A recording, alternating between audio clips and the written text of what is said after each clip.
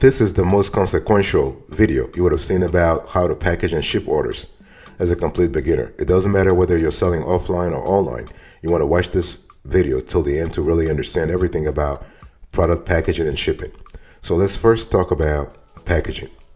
So how do you package products? Well, knowing how to protect items when shipping requires thorough knowledge of product packaging, right? So it involves designing and producing a visually appealing and protective container for your products. And when we talk about the production of a protective container, we have three important parts. You have the product packaging, you have the outer packaging, and then you have the inner packaging.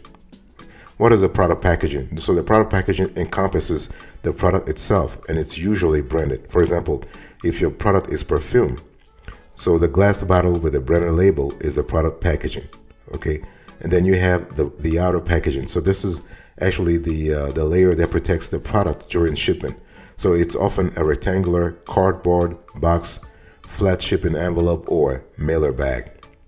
So that's the second element. The third element is the inner packaging. So this is everything that goes inside the outer packaging. So you might ship a bundle of 3 perfumes in a decorative box branded to your company.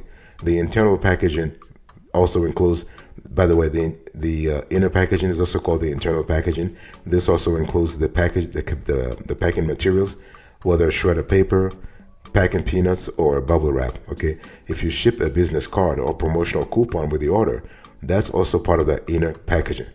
So before you package your products, it's essential that you evaluate them on 3 characteristics. There are 3 things you really need to assess them on. You have the weight, you have the size and shape, and you have the value and fragility. Weight, size and shape, and value and fragility. So weight, you will need packaging strong enough to hold whatever is inside. So heavier items often need multi-layered corrugation, while light items can ship in bags. That's for the weight. For the size and shape, when packaging any products, the edges should not touch the outer packaging, so you want to consider your product's size and shape and choose a box or mailer that is large enough for both the products and cushioning material. So think about that. Let's talk about the value and fragility. Well, now the thing is, this makes sense. Valuables and breakables need extra protection in transit. So the box should also have a label that says fragile and possibly an arrow pointing out which way to stow and handle the container. So those are really important because remember, your shipment will be handled by a lot of hands while in transit. So you want to make sure that you have clear instructions for those hands. Very important.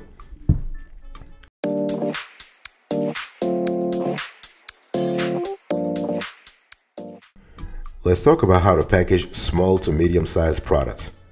By the way, welcome back to the show. It's really a pleasure to have you here. We're having a quick convo about how to package and ship orders for complete e-commerce beginners, okay?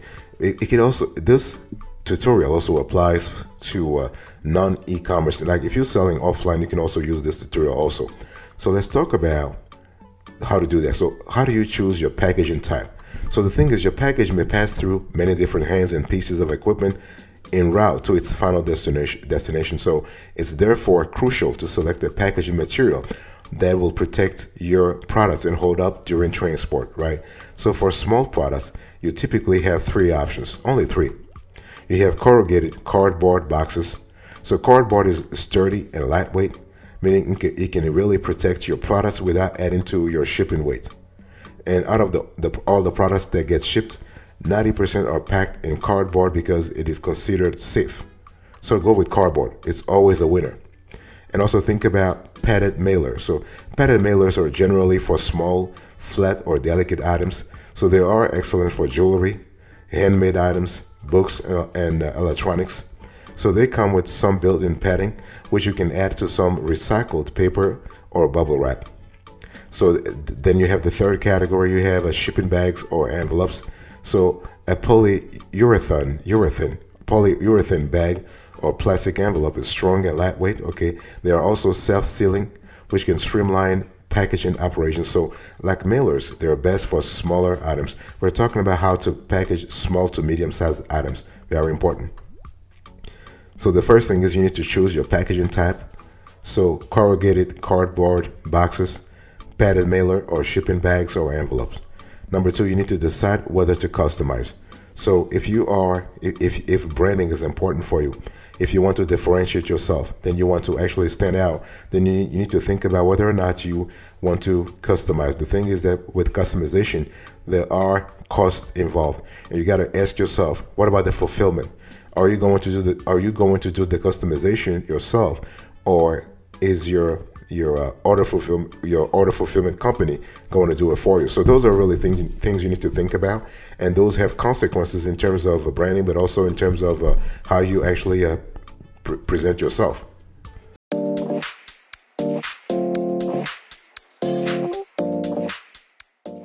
The third thing you need to do is to add protective filler. Okay, so when your products need to hold up during shipping, you need to know how to pack boxes for shipping with the appropriate type and amount of padding. So what we've seen is that the protective cushioning is crucial in protecting, let's say, your small items during shipping. So what you want to do is you want to wrap each item separately so they will not bump into one another inside the box. Okay, and if the product is susceptible to moisture or dirt, put it inside a plastic bag for protection. You want to use at least 2 inches of cushioning around every side and leave no empty space within the container.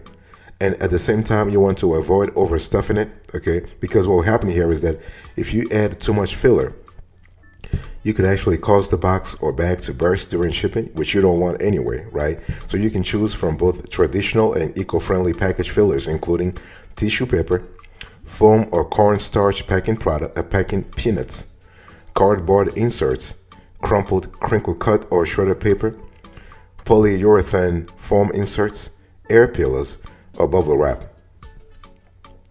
Then next thing you want to do, you want to seal the package. So if you are using a polyurethane bag, it should come with an adhesive strip. So you want to ensure your bag is completely sealed to prevent it from opening in transit. Okay, if your packaging does not self-seal, you want to use packing tape at least 2 inches wide and strong enough to contain whatever is in your parcel. Okay, if sealing a box, use the H-taping method.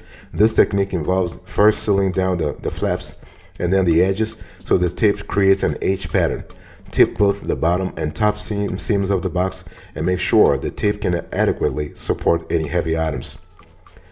Next thing you want to do is you want to consider the box in box method.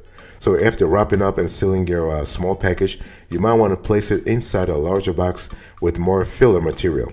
So while most shipment will not need this added protection, a fragile or valuable product will benefit from the extra layer. Okay, and to use this method, first prepare your inner box. Your outer box should be large enough to contain the inner box plus a 2-inch buffer of filler. Next, you want to fill the base of the outer box with filler material like packing peanuts, for example. Okay, and you want to place your inner container inside and then add the rest of the filler material inside the internal packaging. So once everything is done, just seal up the outer box as you did the inner box.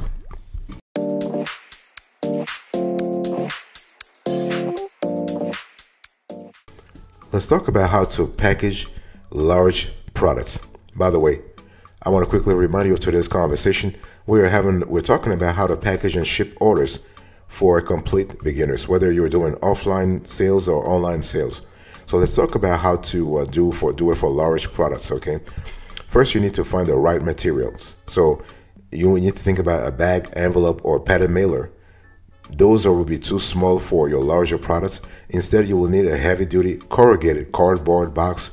Look for one with several layers and seams that have been stitched or stapled rather than glued.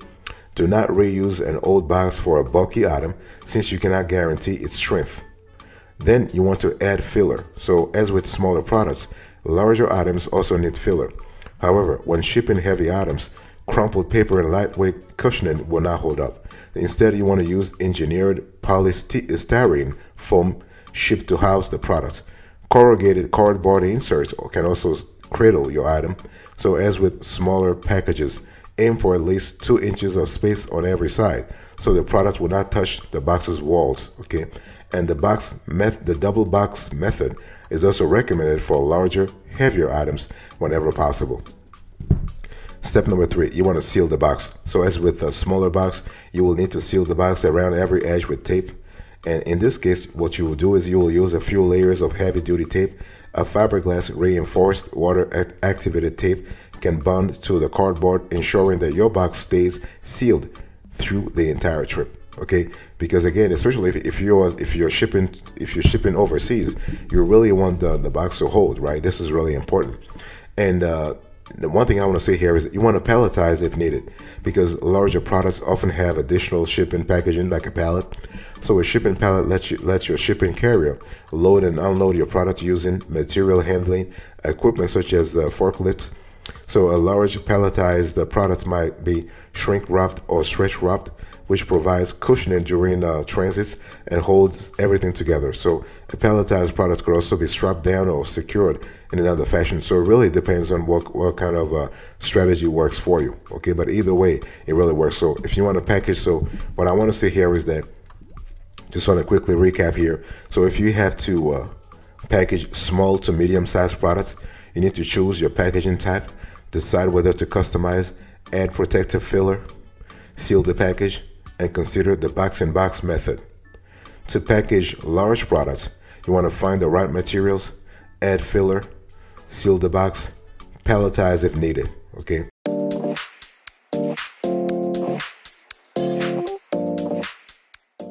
Now let's talk about how to pack your products for shipping and distributions.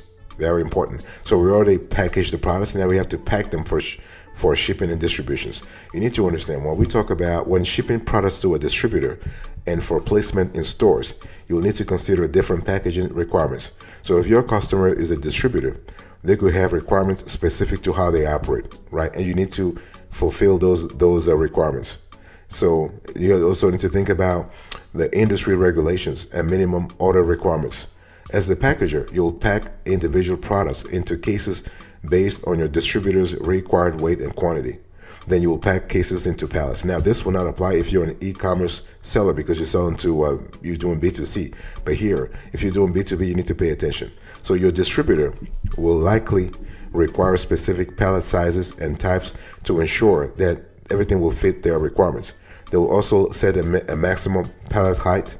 So consider whether the distributor will be keeping the products stored in their inventory and what their storage conditions are.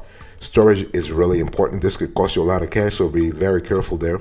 You also need to understand your distribution network and how your products and outer packaging will travel throughout the supply chain. Okay, so to actually design safe containment systems, you need to think about the best way for you to have the best packaging system that will go through handling, transport, and storage. Okay, so if you want to have that, think about the type and size of pallet stacking or storage configuration, specifications for maximum and minimum pallet heights and load weights. Okay, think about whether pallet stacking will use slip sheets, layer sheets, or caps. Whether a palletized load will be secured using stretch wrap, shrink wrap, corner post, or straps.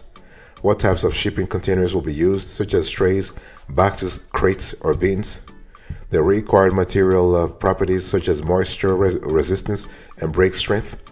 What type of protective filler is needed? So you have to really think about all these things, okay? Now, considering every step in the shipping and distribution process and meeting every specification ensures that your products will be protected and arrive at their final destinations in one piece. That's what you want anyway. It also will help you avoid bottlenecks in the supply chain with packaging that fits in with existing warehousing and material handling methods. Okay, very important.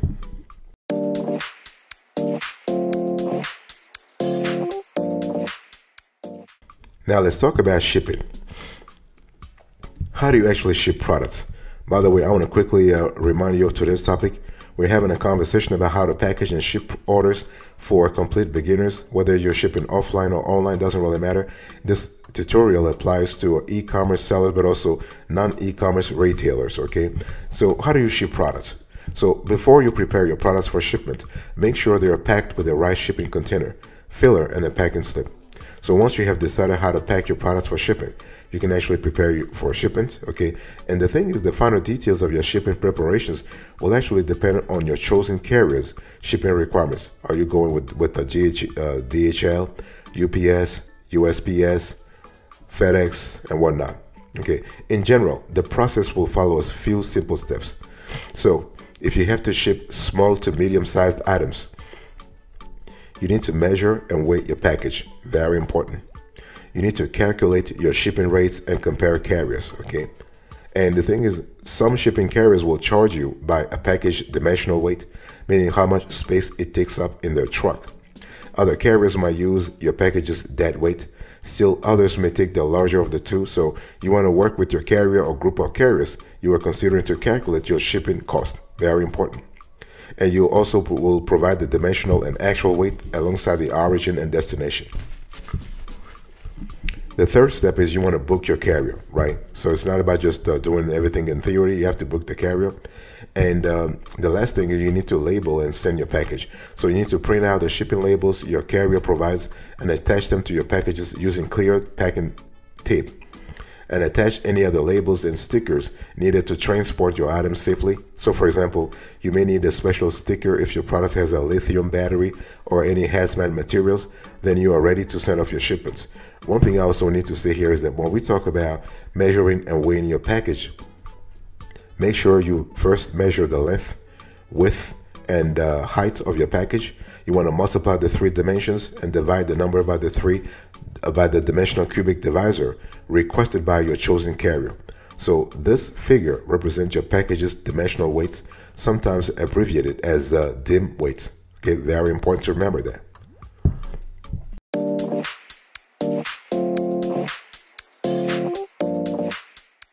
How do you actually ship large, heavy items? Let's talk about that. So the thing is that in some ways, shipping a large item is not really much different from sending a small product, okay? You will actually follow the same process, but it's important to really know that there are some important elements to take into account. So everything starts with packaging the products. You have to measure it, you have to calculate and compare rates, you have to book your shipment, you have to finally prepare it for pickup, right? However, when working with larger packages, your carrier may impose some more requirements. So your process will actually follow these 3 steps. Okay, so first you need to check your oversized package requirements. The thing is that different carriers list different dimensions and weight thresholds for packages to be considered oversized. So if you go with UPS versus USPS or FedEx, they have different, or DHL, they have different requirements. So some carriers call a box oversized if it weighs more than 70 pounds or another weight threshold, okay? Others will look at the package's combined dimensions. For some carriers, anything over 130 inches will fit into the oversized category, okay? So as with small packages, you will need to measure and weigh your package to calculate your shipping rates. Very important. So that's the first thing. Now, one thing I need to say here is that if your package is considered oversized with your chosen carrier, you may need to follow special requirements. For example, you might be required not to reuse a corrugated box and ensure it will hold a certain weight, okay? So when you prepare your products for shipment, you may need to add a special caution sticker indicating the package's weight so your package will receive the attention it deserves. So that's the first thing. First thing you need to check your oversized package requirements. Number 2, you need to review shipping options and rates. So if your package falls into the oversized range for your chosen carrier, you will have to pay additional shipping costs. That just makes sense. You may even have to discuss special rates with your carrier for extremely large shipments that fall outside of standard oversized dimensions. So carriers who specialize in small packages will take oversized packages for an added fee. And other providers will deliver your parcel, classifying it as a freight shipment instead of a regular delivery, okay? So this is what it is. And number 3, you need to confirm and prepare your shipment. So when you are ready to proceed with the chosen carrier, you will book your order and follow your carrier's instructions to prepare it for pickup or drop off. So you need to print out and attach your shipping labels and any required special labeling for your oversized packaging. Then your package will be ready for the carrier.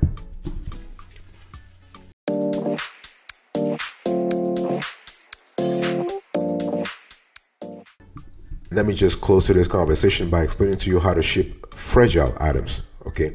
Now, if your items arrive broken, you may have to worry about returns and potentially, who knows, bad reviews and lost customers, right?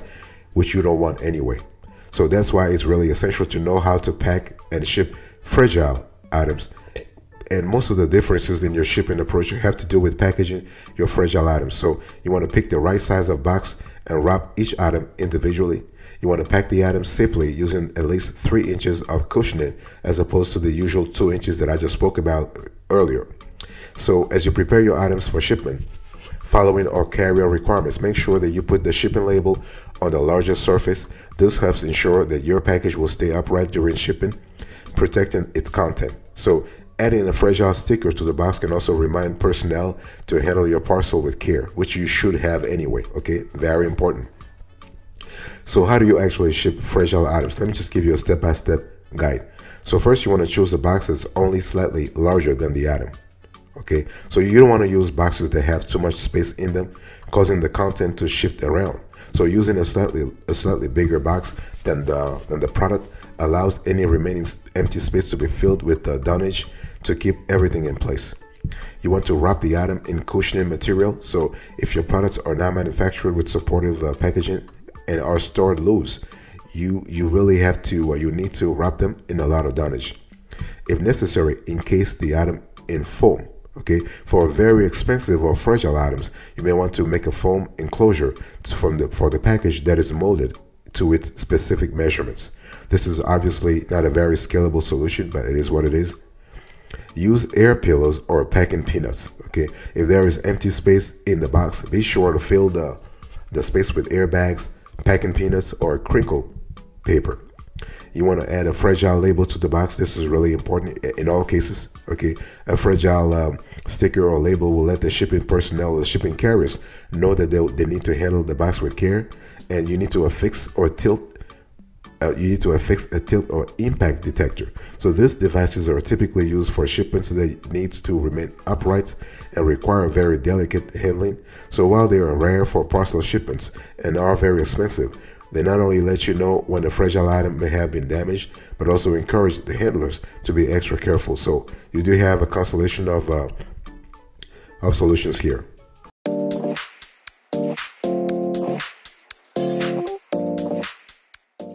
Thank you so much for your attention. I really appreciate it. In today's conversation, I just explained to you how to package and ship orders. And so we spoke about packaging, and then we spoke about shipping. Thank you so much. God bless you. I'll speak to you another time. But until then, remember, stay marvelous.